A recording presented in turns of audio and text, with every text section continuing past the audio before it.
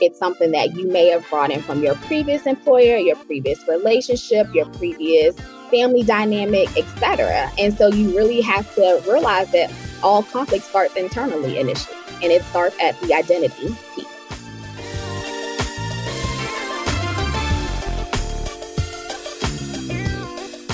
You are listening to the Redefining Wealth podcast with Patrice Washington.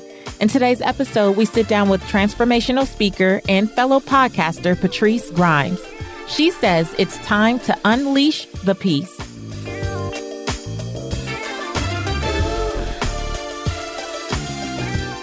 Now, before I jump in to today's episode, I have to tell you that this one was brought to you by me. Actually, it's brought to you by Purpose to Platform. We are now enrolling. So if you're starting to think about what's next for you when you leave your possibly high-paying, but maybe unfulfilling job and have no clue of where to start to build a strong foundation, my business accelerator and mentorship program, Purpose to Platform, may be just what you need. This 20-week online adventure will get you clear on how to package your purpose, communicate your promise to your ideal audience, choose the best platform for your personality and lifestyle, and create a premium offer. You'll have accountability and support in a dynamic community so you can finally make progress and be ready before you even need to pull that trigger on what may no longer be serving you. And let's see if we're a fit. Purpose2platform.com. That's purpose, the number 2, platform.com. In this week's episode, I am so excited to introduce you to another P2P sister. She is a graduate of my Purpose to Platform program, and I couldn't be more proud of this young lady. I heard her speak, and I knew that she needed to be on the podcast. She really talks a lot about conflict resolution, but wait until you hear this connection between peace, identity, conflict. It's so brilliant. And I'm so incredibly proud of her. Patrice Grimes is a seasoned award-winning HR professional who utilized her relationship building, coaching, and leadership skill set in the corporate world to transition into a broader holistic approach that starts outside of the workplace. Today, Patrice is known as the Peace Curator. She's a transformational speaker, and she's the founder and CEO of the Oasis Space, where she coaches and serves as a place of refuge for high-achieving, go-getter mentality women, and she helps them to identify healthy conflict resolution strategies. Patrice believes one of the major keys of conflict resolution is to ditch performance-based complexes in exchange for embodying peace. Without further ado, here's Patrice Grimes.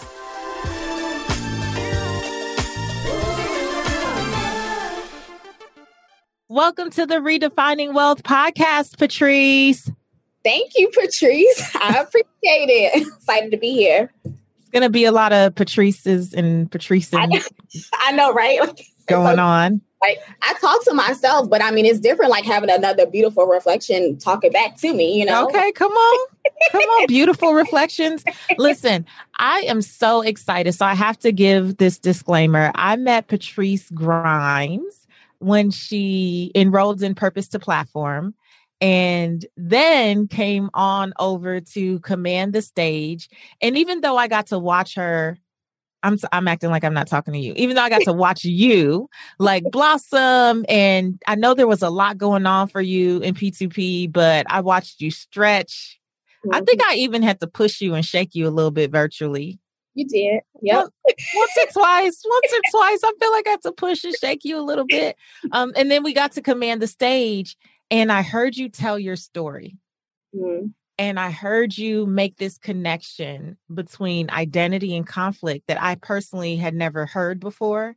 Mm-hmm. And I instantly was like, we got to talk about that on the podcast. Yeah. We have got to talk about this. So I'm not going to give it away. Let me just start with, tell us your story. Just tell us your story. Why are you the Peace Curator? Yeah, well, Patrice, honestly, it starts with, right now I have a day-to-day job. I'm one of those people where I have my business, but I still work in the corporate world, right? And so I have this professional background where I have over, 12 years of HR experience, right? And so I've been able to see where this conflict, as you mentioned, it shows up in the workplace. Over about like 85% of people in the workplace experiences conflict, but only 60% have shown that they have not even received any basic training to handle conflict, right? And so when I have worked with these managers, employees to identify these conflict resolution strategies, it's something that I was able to quickly identify that this conflict was not starting and ending in the workplace. It's something that was actually being initiated outside of the workplace, right? It's really was something that was rooted in their identity, or even worse, what I've called and identified as identity crisis. And so as I kind of just went within my tenure, within my employment, I kind of just started to explore that a little more and kind of pull back the pieces. But it wasn't something that was easy for me to identify initially, as you mentioned, right? Like as the peace curator, this is not something that I was just birthed with immediately. I had to definitely identify it for myself. And there was certainly some time where I didn't know how to identify conflict for myself. I was a person that probably was exactly how my manager's employees showed up, right? This was back in October 2017. It was literally like a week after celebrating my birthday. I probably should have been on this high horse at the time, but there was total chaos in my life, Patrice. Utter chaos that I really wasn't showing to my family. I wasn't showing it to my friends. And what I thought was chaos even became more chaotic. The person that I was dating at the time, I came outside to see him on the phone with another woman, and my entire world as I knew it at that point had fallen apart.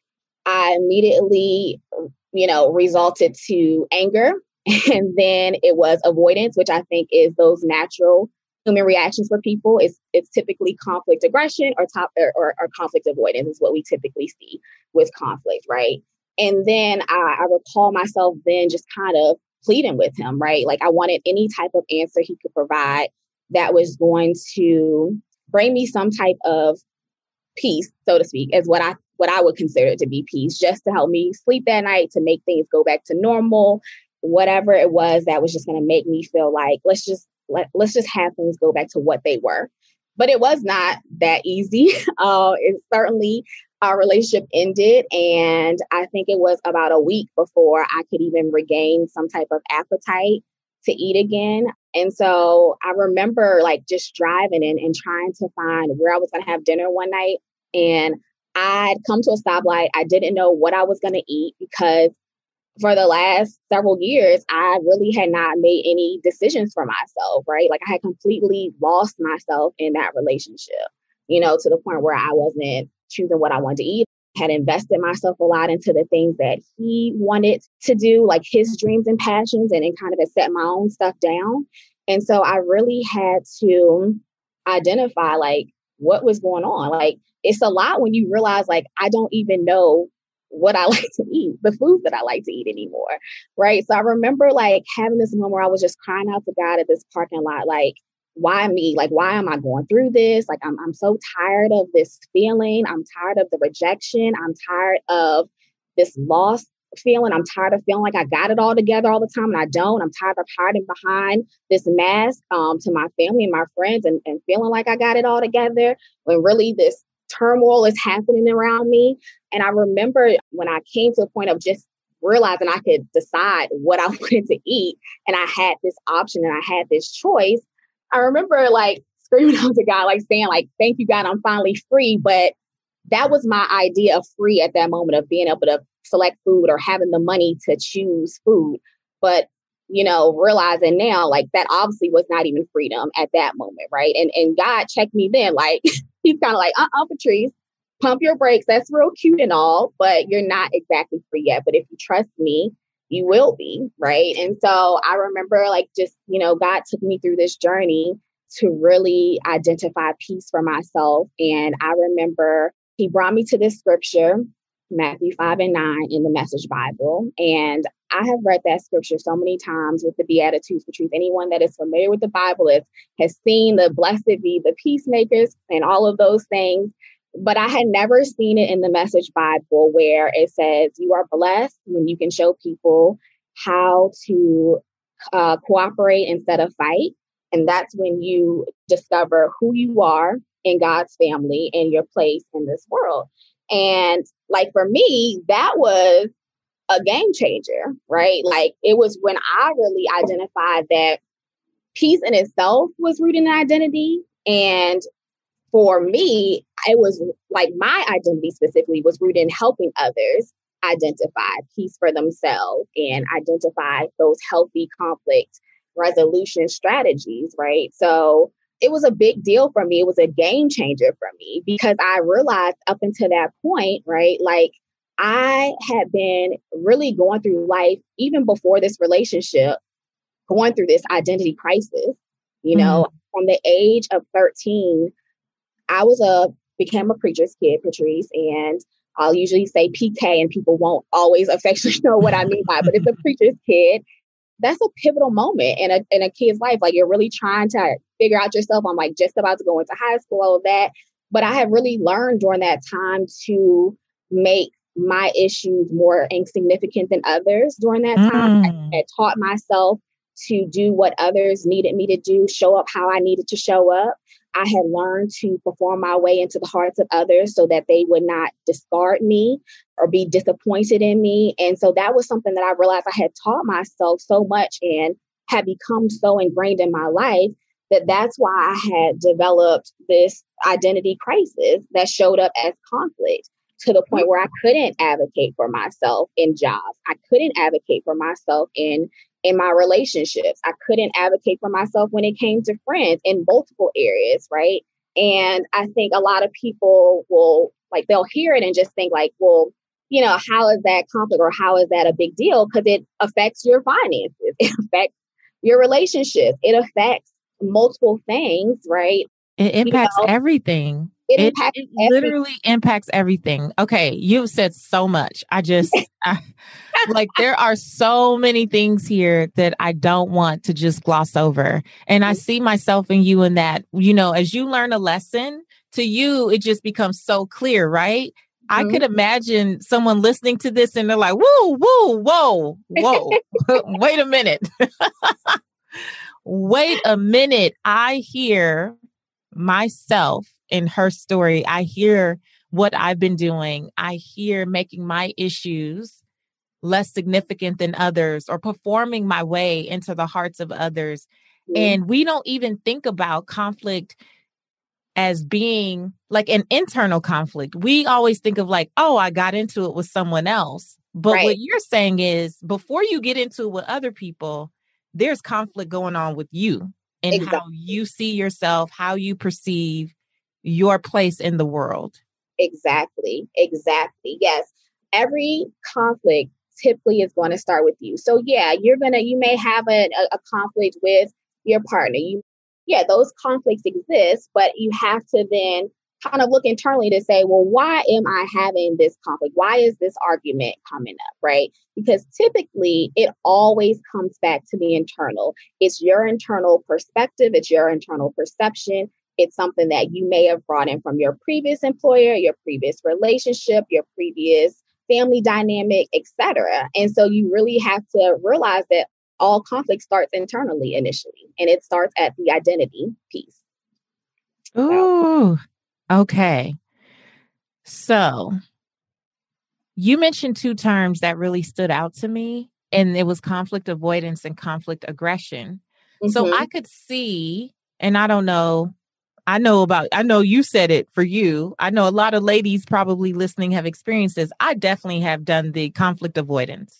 Mm-hmm, mm-hmm. The like, you know what? I'm going to suck it up. I'm not going to say anything. I'm not going to make it worse. Let me just leave it alone. And felt like that was creating peace because it was avoiding having an argument, a fight, a whatever. When you think about it, the turmoil that was inside, it was like by avoiding conflict with you, I'm creating massive conflict within me. Yes. And that's the thing, Patrice. That is the thing. So what I teach my clients is that there are times when avoidance is necessary, or where you're not going to argue or challenge someone for the sake of your own peace, because you'll realize that identifying where some people are not in a position to even communicate, that they're not going to be receptive to understand your perspective, you have to just come to terms with, okay, this is the situation, and I have to accept the situation for what it is, right? And so that will show up as, in some ways, avoidance per se. When you're talking about that there is still turmoil that you're experiencing internally, then there's really not peace there, right? And so for me, how I've identified when there's real conflict that's showing up is when there is a disagreement or there's a misalignment between the mind and the heart, that's when you know there's conflict, right? So if we can get the two to align together. So when we think about the heart, right, that's our emotions, that's how we're feeling. Our mind is our logic, the way we think and process things. When those two things are misaligned or in disagreement with one another, that's typically how we can recognize conflict showing up. But if they're in alignment with each other, that's when you're really going to experience the peace. That's when yes, right? So, like you say, I may avoid something, but so in your mind, you're like, okay, let me just avoid this because I don't want to keep going back and forth with this. I don't want to have this challenge. I don't want to have this argument. But in your heart of hearts, you're in your feelings because you're like, I'm like not feeling, I don't know why this person keeps doing this. Are they trying me? Are they testing me? Are they doing this? Do they not respect me? Or I know for me, why I would avoid, and a lot of women that I speak to that will say why they've avoided is I'm just not going to say anything. But deep down is I don't want to say anything because I'm afraid this person's going to leave. Mm-hmm. I'm afraid this person is going to reject me. I'm afraid this person is going to be angry with me. And it's this fear. This is an intense fear that I can't really show up how I need to show up for myself. I can't really show up as my authentic self because if I do, people aren't really going to be accepting of who I really am. And if I tell them that I'm not okay with how they treat me, or I'm not okay with how they speak to me, or I'm not okay with them wasting my time or whatever it is, then this person's going to walk away. And I'm not really okay with them walking away right now. But you have to be okay with some people walking away when they don't serve you any well for your life. Baby. Yes. I did a episode called Stop Romanticizing Expired Relationships. And I realized for myself, in this particular instance, it was a work relationship, but I had, to your point, I had gone through conflict avoidance. I knew the person was not a fit for us anymore. I knew that they didn't have the same character or just the same values in terms of business that I wanted to have. And I didn't want to rock the boat. I was like, oh, I have too much going on to just be letting people go. I was like, no, not right now. I can help them be better. And the thing I say in that episode is like, never think that you're above other people's bad behavior. So here I am avoiding conflict, but really, I don't have peace. I'm not sleeping that night. And I think I'm avoiding conflict, but I was just creating more and more internal conflict because I didn't want them to walk away and leave me hanging. I felt like, oh my gosh, I'd rather deal with what I know than end up. But I told another client this not too long ago. I was like, you know what? We have to learn that sometimes it's better to have nobody than a bad body. That keeping people just for the sake of keeping people in your space, it's going to backfire every time.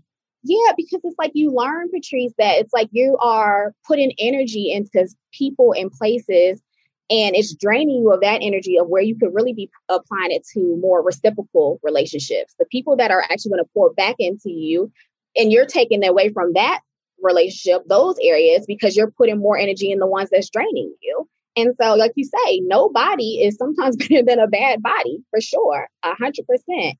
I'm glad you even recognize that with your employee, because like you say, it shows up in a lot of different areas. It's not just romantic area relationships. It's not in just these work relationships. They show up in multiple areas for sure.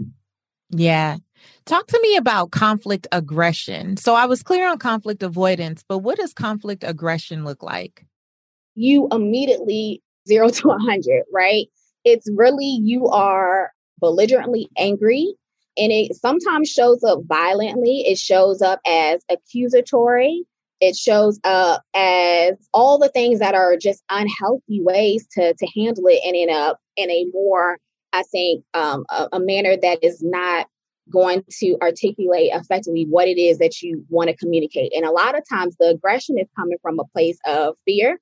Anger is really misplaced fear a lot of times. So when we see someone immediately go from this 0 to 100, like angry, shouting, screaming match, right? It's really this underlying problem of, I'm really scared of XYZ. I'm really scared that you are not calling me because you are doing something else you have no quote business doing, or that you're really doing something that is going to be disrespectful to me. You're doing something that's going to end up hurting me.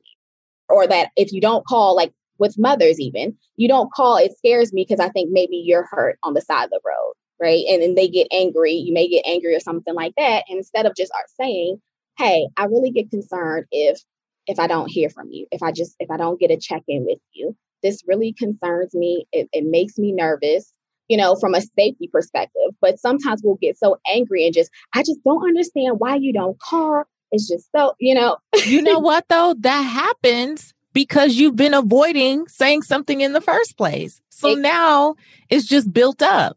It's built up. And then the other person looking like, what in the world? Right. Like, wait, what just happened? All I did was, right. They're like, it really wasn't that serious. But now for you, it is extremely serious because you've been pushing it beneath the surface, trying to be liked, trying to stay agreeable, trying to not be abandoned again, possibly, or rejected. And so now it's just, you don't even recognize yourself. Now you're behaving like someone completely out of your character. Right. And I've told other times before, like when you are avoiding, or even like when and it becomes to the point of conflict aggression, when you're avoiding telling someone what it is that you are experiencing, what it is that you're feeling, how this conflict is showing up, or this chaos, challenge, or whatever is showing up, how are you actually hurting this person?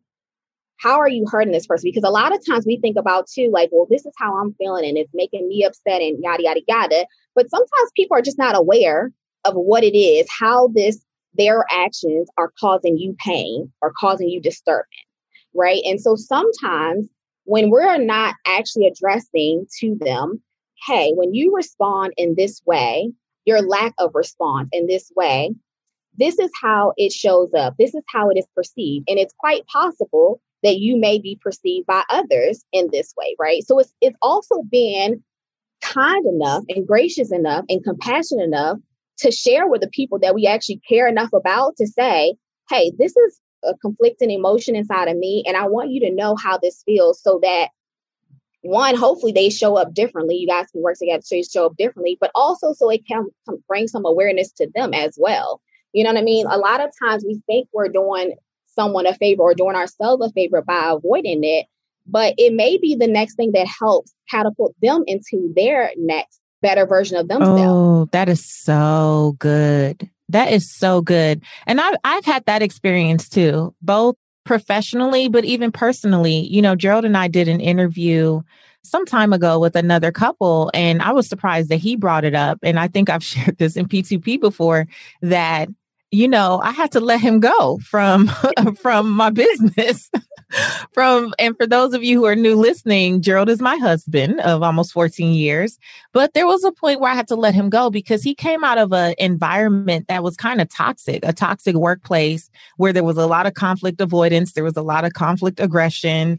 There was a lot of silent treatment, passive aggressive behavior, and all this stuff. And people just talk crazy, quite frankly. And I'm not with the talk crazy crew. Okay. Like that's not my version of talk crazy. Yeah. Now, one thing about it, I'm going to tell you what I need to say at this stage in my life, but I'm always going to leave you with your dignity. So I can address what's wrong without being mean and nasty. Right. He has a style and a tone that he picked up from that organization that was just very like, I mean, it wasn't direct. It was beyond direct. It was like, hey, you could put a little sugar on that. Like, like, hold on now. Did you mean to send the email that way? Or did you not have a chance to go back and and so we kept having conversations about it. Mm-hmm. And then it ended up being where one day I was like, that's not how I want to run my business. When I started my MBA program in 2019, one of the first courses that I took was actually about, really defining your mission and vision and values. And I had done that before, but I knew it was time to redo it. And when I got really clear on the core values of our company, treating people with honor and respect, you would feel like it does, that goes without saying, but that's not necessarily true to hold as a value. Yeah. And so I went through that process, and then it became glaringly clear that, we just had different perspectives or philosophies on that. And so anyway, I told him no mas, you have to cut this off. Right. But what he ended up telling me later from that experience was that was the best thing I could have done, because I brought awareness to something that he had normalized because it was a part of his everyday. That's how he survived. Yeah. Everybody was doing it. That's how they survived. And he had normalized it, and he had no idea that it wasn't necessary. Yeah. And there was one point when we were talking about it, and he was like, well, I've been very successful and made millions of dollars this way. And I was like, and I've been very successful and made millions of dollars this way. Right. There are, we can both get to the same end result, but we get to choose who we're going to be and how we're going to show up in the process. And I don't choose that. And I don't want the ladies who work with me to have to experience that. Yeah. And it changed everything for him. That has not necessarily been a challenge. So, I had to let him back in. He's back, y'all.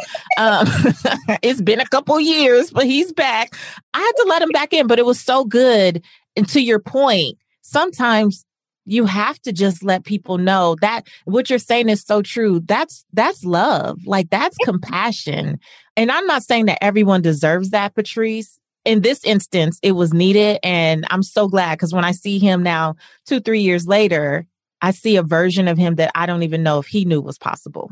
That's so true, though, because when you bring up that point, it makes me even think when you mentioned he had normalized how he was communicating, right? And how many of us even normalize when I say conflict or chaos or these challenges, people have normalized what this chaos is in their life. People have normalized what conflict looks like in their life to the point where they're not even able to identify what the conflict is. So even when I say working 18-hour days can show up as conflict or chaos, it doesn't make sense to people because they're like, but this is normal. This is good work ethic. No, it could be that you are, again, trying to perform your way into the heart of others, as in your boss, because you think that's a way to show that you deserve a seat at the table. That's your way of saying, I'm worthy. So let me do the 18 hours while your coworker, Tom, is over here working his regular 8 and you working 18. Girl, what you doing? Tom's doing his regular 8 and you over here dead tired. Come on, let's think about this. And so why do you feel like you need to do this? Either do you need a seat at this table because you think you need to prove yourself to be worthy, or do you need to find another table that already knows you worthy or create your own? Ooh. Come on, Patrice. Let's talk about it. So that's how conflict shows up. Again, people think of it in the terms of just, oh, it's me and my boss. Oh, it's me and my partner. No, the conflict is in you. It's starting within you. Again, these performance-based complexes, these people-pleasing behaviors, a lot of times that's where the conflict is showing up in your identity, because you think, I have to have this seat at the table. I have to work all of these hours. I have to do this. I have to be domestic in these relationships. If I'm gonna ever get a partner, if I'm gonna ever get a ring, whatever it is that you normalize in your mind, that is, oh, this is normal conflict. This is normal chaos, right? Because and to the point where you're not even identifying it as conflict or chaos anymore. Let's think about why. Mm-hmm. You know what I mean? Why are you even doing these things? What is the motivation and the intent behind these actions? Ooh, that's so good. That is so good. And you know how I feel about the person working 18 hours, right? Mm-hmm. Trying to be a public success, yet a private failure. So that behavior, and I'm glad, I'm so happy that you articulated it that way. Is it really, this is what is required to get the job done? Or are you trying to perform, for your boss, perform your way into acceptance or approval? But in addition to that, how does that impact your mental health? How does that impact your physical health? How does that impact your personal and professional relationships? How does that impact your environment? Like, this is why we're having this conversation on redefining wealth. You know, my thing is, how do we talk about things that impact our finances without us even realizing it's impacting our finances? And a lot of this, it also feels like for me, could lead to unfulfillment. So you're chasing, trying to be seen, trying to be loved, trying to, earn your way into the hearts of others. There's unfulfillment there. I've noticed from clients, I've had clients that sound like what you described. And a lot of the spending was about trying to fill a void. So I have to get a bigger and bigger house. Why? You never home. Right. You spend 20 hours a day at work. So I got to get a bigger and bigger house. I got to get a better and better car. Why? You don't go nowhere. You're always at the office, right? Like, I need to have all these things, or they're trying to buy their kids all this stuff to make up for the fact that they're never at home with their kids. Your kids don't want stuff. Your kids want you, right? Oh, I got to do the most elaborate vacation for my spouse because your spouse can't stand you, but they can't stand you because you're never home. You're never spending time. You're never present. Like all of these things. So now your finances are impacted because you're making decisions rooted in fear, not faith. Like you're making decisions that are not in accordance with what you say you want and what you say you value. And so now you just throwing money at stuff. Yeah. And it's a vicious cycle. Yes.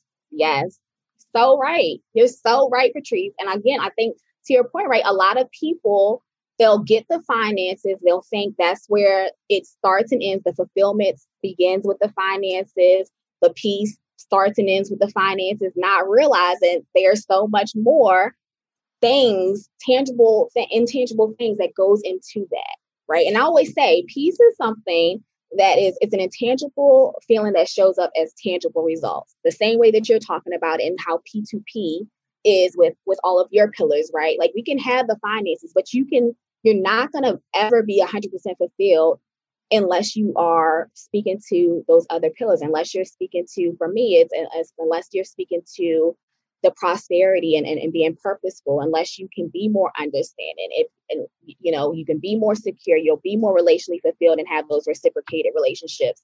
You have this united front with the community. It creates impact and thankfulness. Like when you have that full circle of being a quote peace pursuit, like that's when you really can find fulfillment. Otherwise, you can have the money, but you won't 100% be fulfilled. You'll still always be chasing something, chasing a relationship, chasing the next step in the corporate ladder, whatever it is, right? And you're not going to be fulfilled until you really get to the root of it, of that identity. Patrice, now I knew you had all this in you, but you, girl, when you came to Purpose to Platform, is this the message that you were trying to get out into the world? Let me be honest. I don't know what I was trying to get out into the world. I always knew I had something to say. I knew I had some type of business within me, but I can't say it was this, right? I knew before coming into P2P, I'd had people saying, you should do a podcast, Patrice. You'd be great doing a podcast. I was like, yeah, okay, whatever, right? Like I kind of would just brush people off. And I went into this program, and let me be clear, like, I don't even think I told you this, Patrice, but I am somebody, I'm typically busy doing a lot of things, and not to the point of just over exhausting myself. But when I came into the program, right, I was very busy. I'd gotten into this new position. And so the fact that I even saw your email when you had put out the challenge, I know for a fact it was God ordained. I know for a fact. So before that year started, I had already designated my word to be transformation.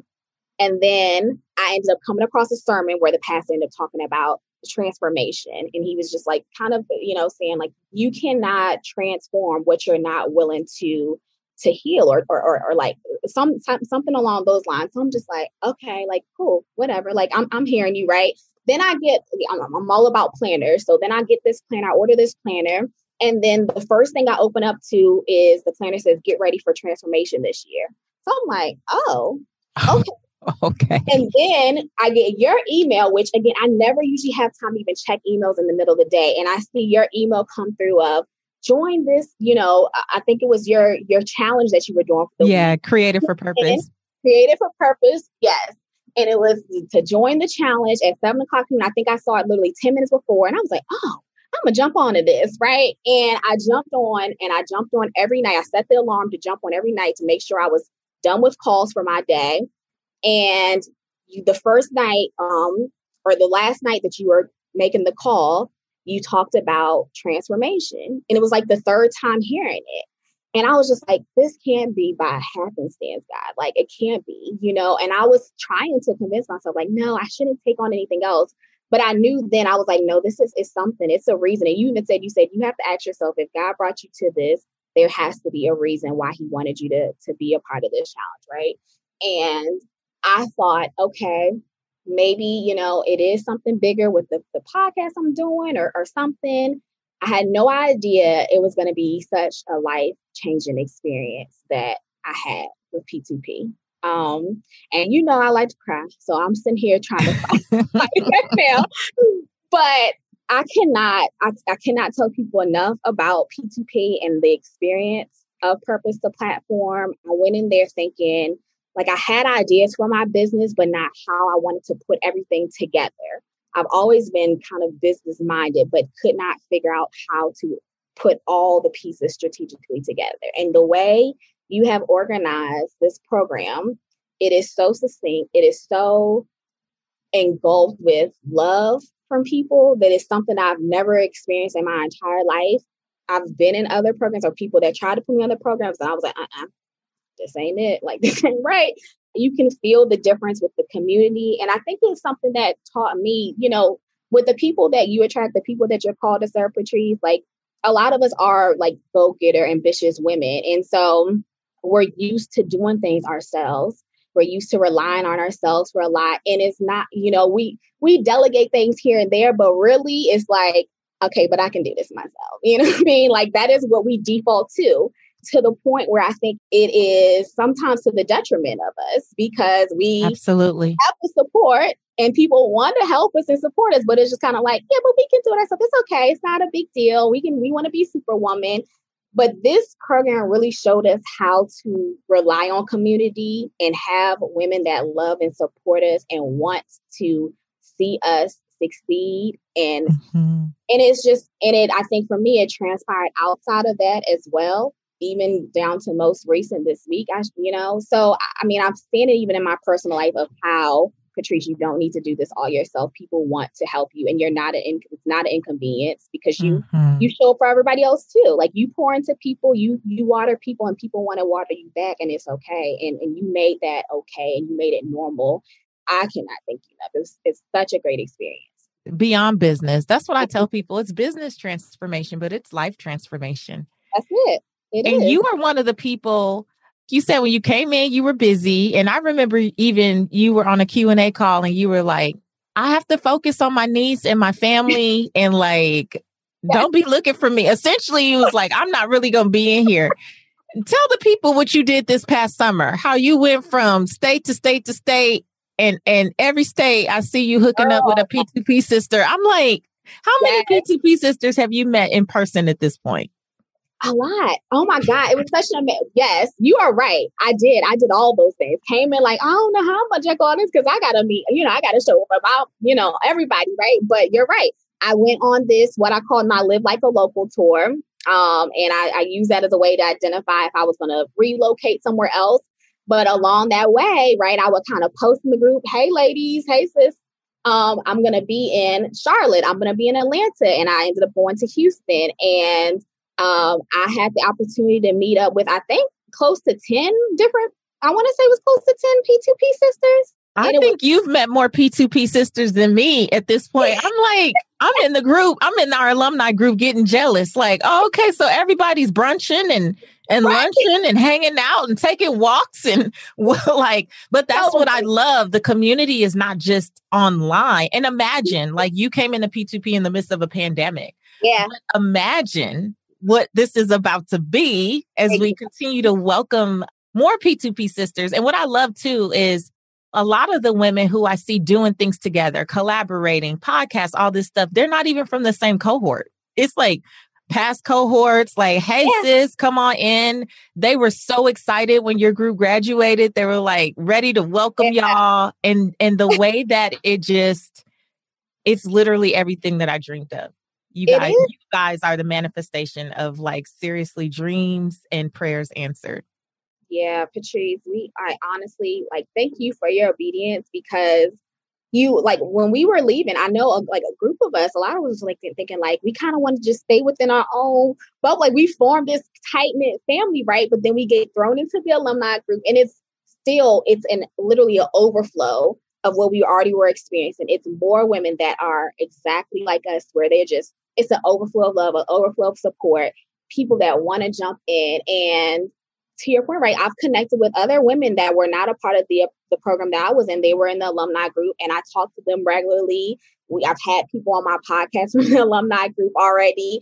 So it's amazing. It's something that you built that cannot be duplicated. We hope it would be, right? In some ways it can't be duplicated from of what you do, but you would hope the love and support can be duplicated in some ways, right? That becomes normalized instead of competing and the jealousy, things like that. It's such a beautiful thing that you created, honestly.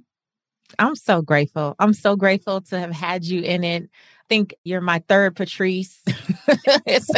I've never met so many Patrices in my life now. I had a couple in your cohort. I'm just so proud of you. I'm so thankful that you said yes to not just coming into P2P, but then you had to say another yes, because P2P can be a lot. There's a lot of going on. There's a lot of pushing and a lot of stretching and a lot of pulling folks out of their comfort zone. And at each stage, you could have logged off, tuned out, said no. You could have been you legitimately were busy, right? So, I'm busy and I'm not going to be able to do it. But you continue to show up for yourself, but also for your sisters, and just be such a leader in that particular group as well. So I'm so excited for what God is going to continue to do in your life. The podcast, tell me what else is going on. So the podcast is out. What's it called? Yeah, I have a podcast called The Oasis Space. And so that's out. I have season 1 out. We'll be back with season 2 for the fall. So I'm excited about that. I already have some good guests lined up, some great topics. So right now, I would definitely encourage listeners to get caught up on season 1 until we roll out season 2.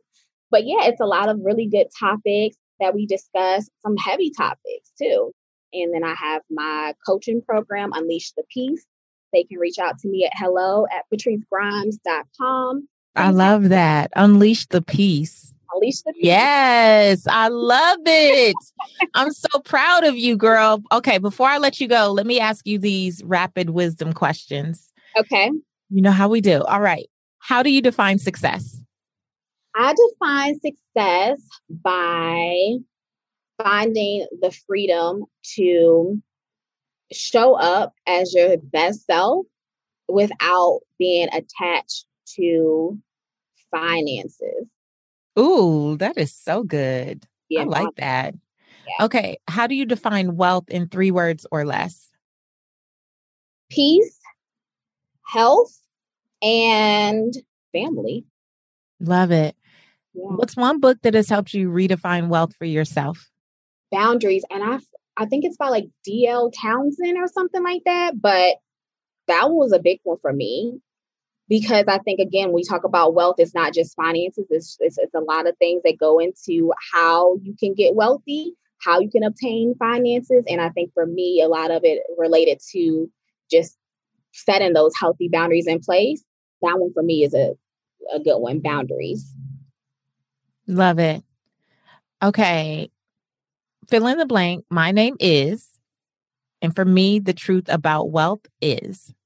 My name is Patrice Grimes, and the truth about wealth is that you will never experience true wealth until you experience true peace, which is being able to pivot even as chaos ensues. Yes. Come on, girl. That's my girl right here. Oh my gosh. Yes. I believe that. Patrice, oh my gosh, I believe that. I identify with that so much. Yeah. Thank you so much for being here. I adore you. For having me, Patrice. I appreciate it.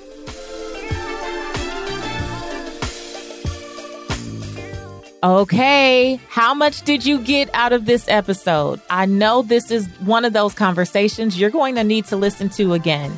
Everything from just understanding the conflict avoidance and conflict aggression. I can't tell you how much I know this has come up in my life, but Patrice really reframed peace for me in a lot of ways. And I can't be the only person who at one time in my life would make my issues more insignificant than others. I definitely have been there with performing my way into the hearts of others. It's a part of how I became addicted to achievement. And I, have shared that here on the podcast many, many times. But this was so good to just understand that conflict truly begins within. And as long as we avoid having those uncomfortable conversations, sometimes conversations that really are rooted in compassion for the other person, as we talked about, man, there's just so much on the other side of that. So much. I love when Patrice talked about, there's no peace when there's misalignment between mind and heart. Oh, so good. There was just too many nuggets. Listen, Patrice is a Purpose to Platform alumni. As you heard, she's a Command the Stage alumni. I love how she told her story here. And she is a purpose chaser in our free Redefining Wealth Facebook community. Come and show her some love. Come and tell her what you got out of this episode. Tag her and let her know that she was a blessing today. And also, Patrice started with me. She had been listening to the podcast for some years, but our journey together really started when she said yes to coming to the challenge. And we are almost at the end of the current challenge, which is called Committed to the Call. And I don't care if you're just now finding out about it. Join me tonight, live, 7 p.m. Eastern. Get the replay, listen to the challenge as much as you can. The replay won't be up forever. So come on over, get into the challenge, get these nuggets. And no matter what, I know that it's going to shift something in your life. If you, like Patrice, felt like this was your year for transformation, then I really do invite you to come check us out and get a little closer and see what we're all about. Your life could be barely recognizable. 3 months from now, 6 months from now, a year from now, I guarantee you won't recognize the woman in the mirror if you come hang out with us and do the work. So come on over, patricewashington.com/challenge, patricewashington.com/challenge. You can also drop into the free Facebook community. Come on over. Just look for Redefining Wealth with Patrice Washington in your search bar on Facebook. And that's it for me today. This has been such a rich conversation. I love it. I love having these conversations, especially with women that I really adore and I'm so proud of, sincerely. All right. Until next time, I want you to go live your life's purpose, find fulfillment, and earn more without ever chasing money. Talk to you later.